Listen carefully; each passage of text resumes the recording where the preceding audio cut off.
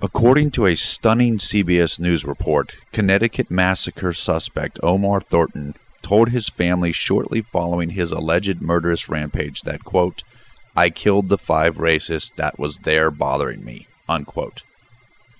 This information takes a tragic story of wanton violence and painfully injects the poisonous racism card. 8 employees of the Hartford distributors are dead, as is Omar Thornton. Thornton was reportedly asked to resign as a warehouse driver for the company following his reportedly being caught on videotape stealing beer from the company several times. Shortly after Thornton resigned, he apparently opened fire with a gun he had brought to the premises. Thornton's family claims that he was repeatedly subjected to racial harassment at his job. That allegation has been refuted both by company management as well as at least one union official. Thornton was 34 years old. The names of some of his victims have not yet been released.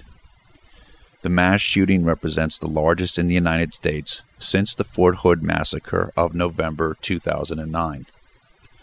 Thoughts and prayers go out to the families of the victims and the city of Hartford, Connecticut in this incredibly painful time. Links to this story can be found in the video description below. Reporting for Conservative New Media, this is Paul F. Villarreal.